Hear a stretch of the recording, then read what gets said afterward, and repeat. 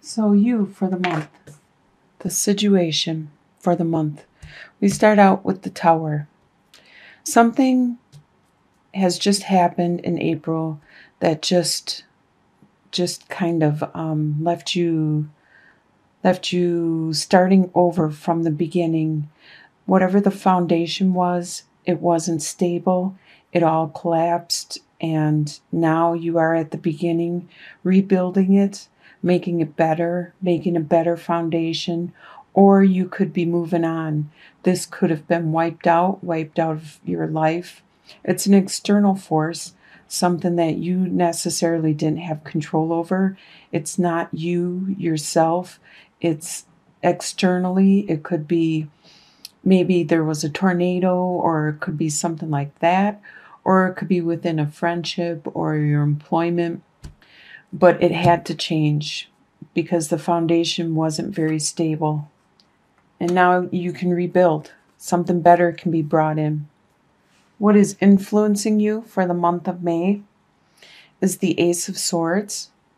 And this is clarification. You're going to get clarification probably in regards to whatever this situation is that you are bringing into the month of May. It just happened in April, and you are bringing it in with you. You're going to get understanding, clarification, and probably some kind of resolution in regards to this issue. The foundation of this whole situation is the Three of Cups, where you had a lot of happiness, a lot of joy, a lot of celebration with friends and family.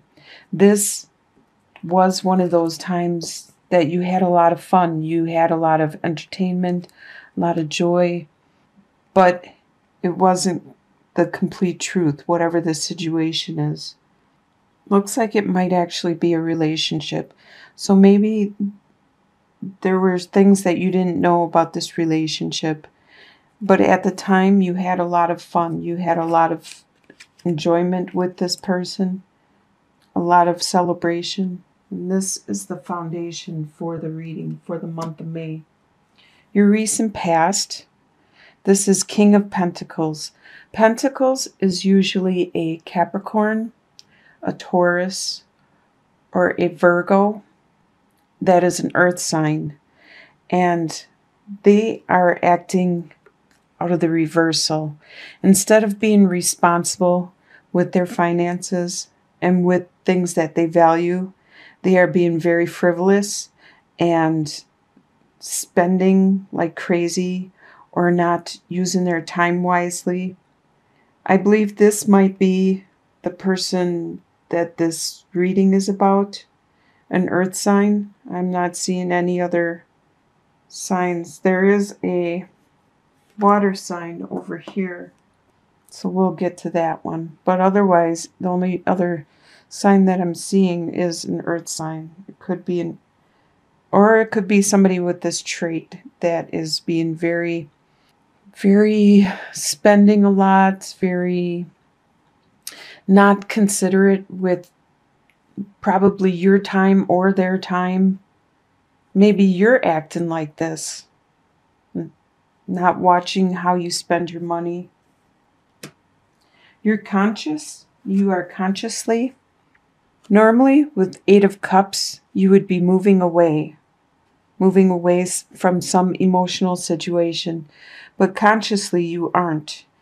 Whatever this relationship is, you are sticking around. You are staying there. For some reason, you are unable to leave the situation. It could be because you don't have closure. You don't understand what is going on, or spiritually, you could be blocked. You could feel that this is something that you need to resolve, something that you need to do before you can walk away, if you ever will be able to walk away. You already did build up all this emotion and passion, but you are unable to walk away.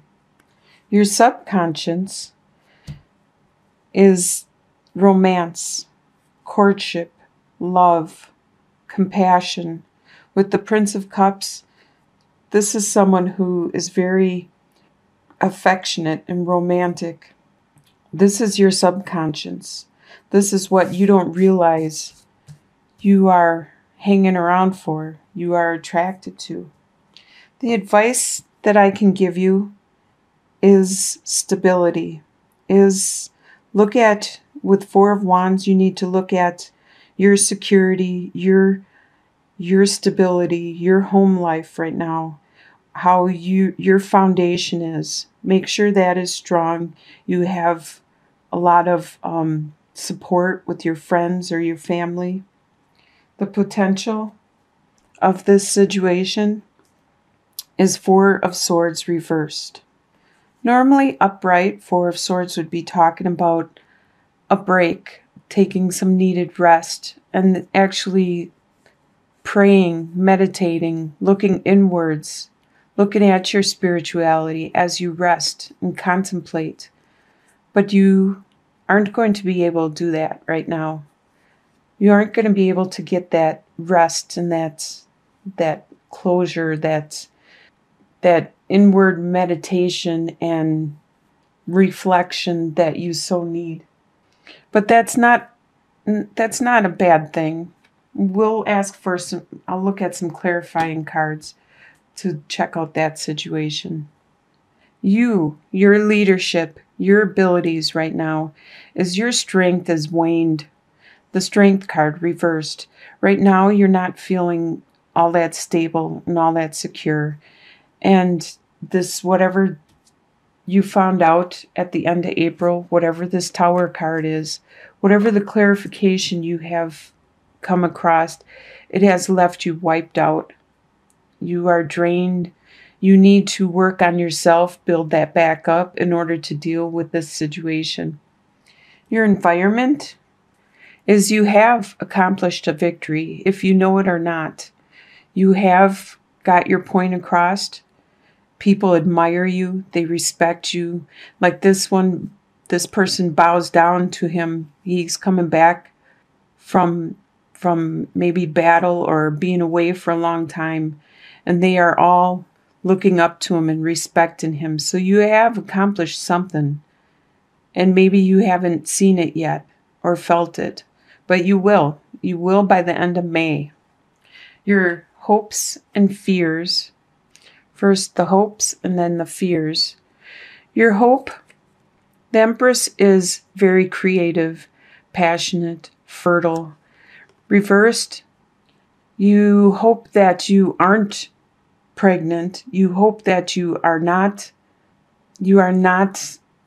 how can I say it? You're not going to hope to not be creative or passionate. So I guess you just hope at this time that you are not pregnant. And your fear is that justice won't be served, that you won't see justice in the end. Whatever the situation is, you feel that you are wronged somehow. And I think your hope is that you are acknowledged as the Empress. That's what you hope. You hope to be seen as the Empress that you are. Because you are very compassionate, loving, caring, nurturing. And right now you're not being seen as that. And that's your hope. Your fear is that justice isn't going to be served. That something unjust has happened to you. That's why you are feeling so much pain with this Tower reversed. Or this, it's not even reversed, the Tower card. And the final conclusion is Temperance. You learn a balance. You have reached a balance by the end of May. You have come to an understanding about this Tower. You are compassionate about it. You understand everything's not black and white, that there are shades of gray in between.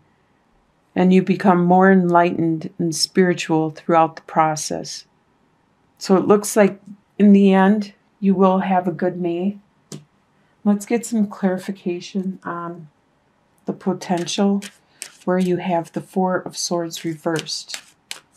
What is the potential for May for Aries.